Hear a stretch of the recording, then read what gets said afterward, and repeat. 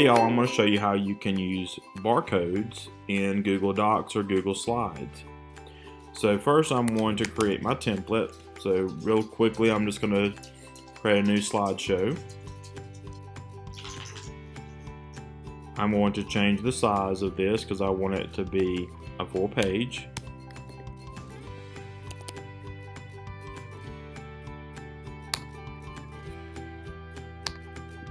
So I'm going to insert a text box.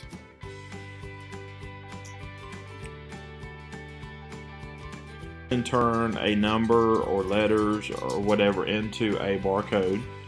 Then you're going to have to go to the fonts and click more fonts, and you're going to look for the Libra. And I already have that one installed, so that's why it's not showing up. So you're looking for the Libra Barcode 39 or Libra Barcode 39 text. The difference between those two, the one that says text, that's going to have the barcode, and then underneath it's going to show you what is barcoded. So I already have those added to my fonts. So the next step is you can type in your what you want to be barcoded, but you need to surround that with an asterisk. So if I wanted to turn this number into a barcode, I'm going to surround it with asterisks. I'm going to actually increase this size just a little bit more. Let's go 36.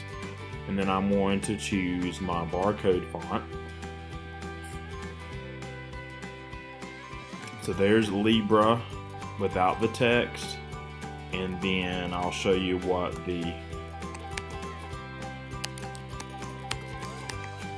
it looks like with the other barcode font.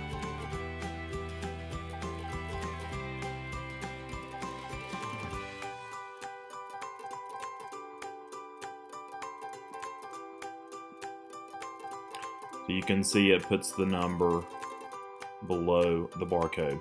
So that is how you can create barcodes in Google Docs or Google Slides. So if you were doing this in a Google Doc, it would be the same process with you making sure that you surround your text or your numbers with asterisks and then select the Libra Barcode 39 font. In the next video, I want to show you how you can use the Autocrat Google Sheets extension to do a mail merge.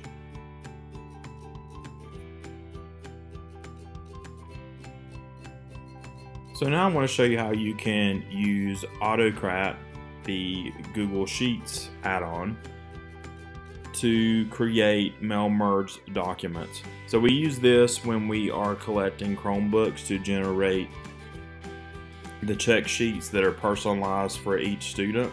We also use this at the beginning of the year to hand out new students information cards so we can scan those easily with their student ID number as well as their grade.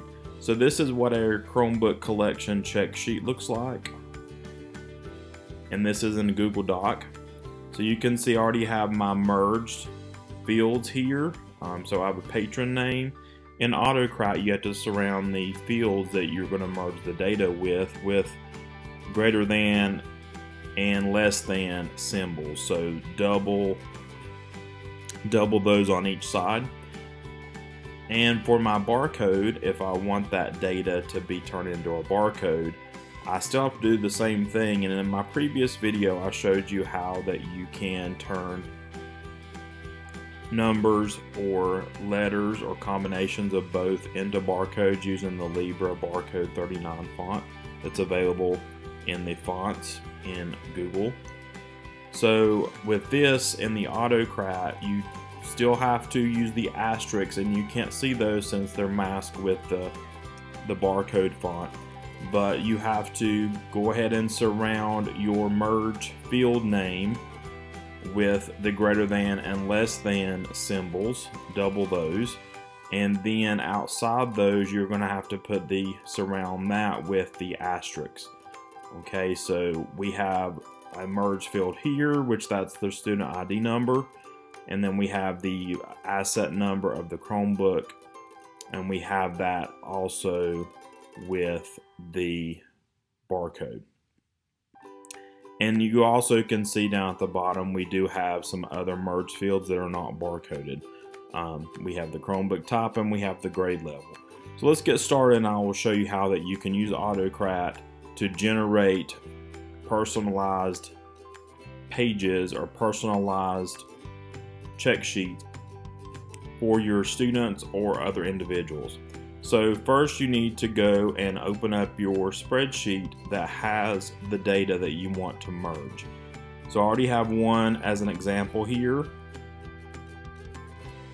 So I went ahead and did that. So let's go ahead and get into the Autocrat add-ons. I'm going to click add-ons in Google Sheets. If you don't already have this add-on, you're going to have to click get add-ons. And recently Google has restricted this in the G Suite for Education plan. So if your district is using G Suite for Education, your admin, your technology director will have to enable Autocrat to be able to be used in the add-ons for you to be able to access it. So in Autocrat, I'm going to click launch and then want to create a new job.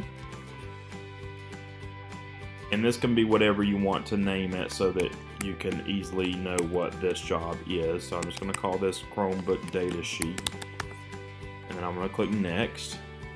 Now we're going to pick our template. So our template would be our Google Docs. So I'm going to click from Drive. And then if it doesn't show up in your recents, you can search for it. But luckily mine's showing up here, so I can easily access it. I'm going to select it. It's added. Now I'm going to click next. And then for merge tab, if it doesn't already show up this, you're going to have to click merge tab sheet and choose the sheet that you're wanting to use as your merge fields. And then if your data does not start on row 2 like the default, then you can change that.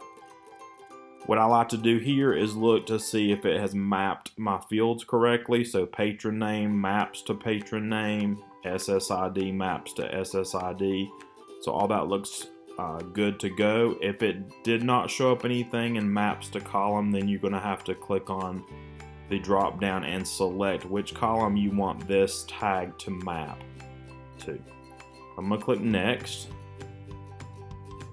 and I'm going to give this a file name. So I'm going to call this Chromebook data. You can use, if you want to have it generate the name of the field, if you're using this as individual documents or pages, then you could go ahead and insert a tag that you mapped before, and that way it will name the file, the document, or slideshow, whatever that you're using with that piece of data that you've mapped.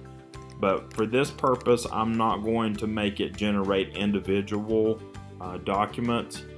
I'm going to make it do it as a single output mode, like down here.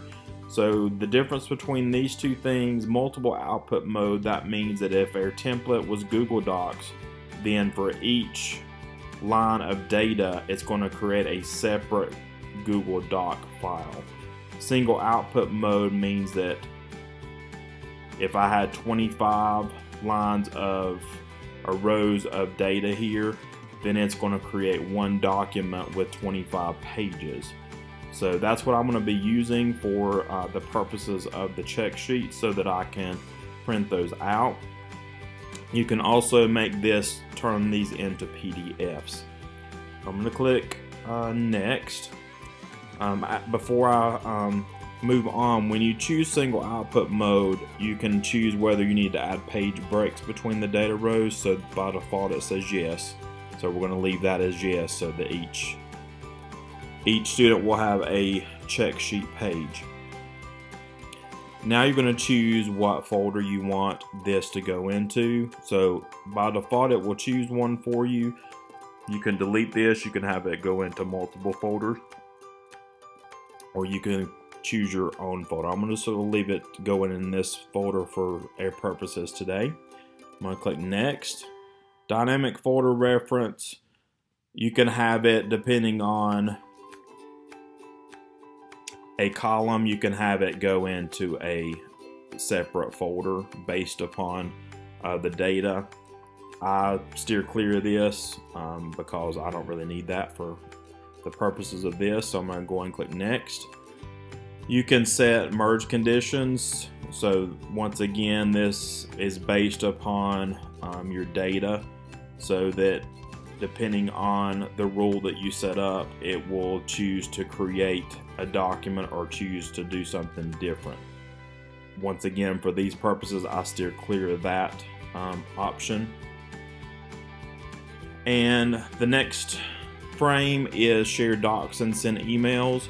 If you were generating this as going to individual users, then you could click yes to share the doc, and then you would be able to let this share each individual document. For purposes, I'm going to not share the document because I'm only generating this for myself.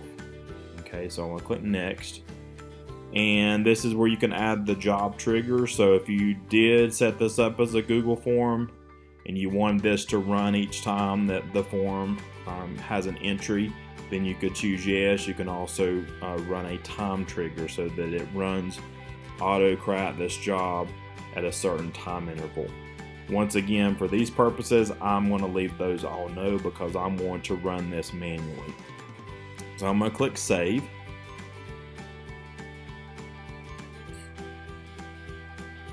So now it's set up my job, so I'm going to go ahead and run this. So I'm going to hit the play button and it will run my job. Now if you have lots of rows of data, it may take it a while to run. So since this one only had one line of data, it ran pretty quickly. So this gives you a direct link to that document. So if I click on this, this is going to take me to my merged document, and you can see that it has merged successfully all my data. So there's my asset barcode. This should be the student's ID number. So if you scan this with a barcode scanner, it should be correct. And then it's merged my other data here. This is how you can use Autocrat to generate documents from data in a spreadsheet, and also how you can use the Libra barcode font to turn some data into scannable barcodes. I'm Adam Wiseman. You can follow me on Twitter, @WisemanNC.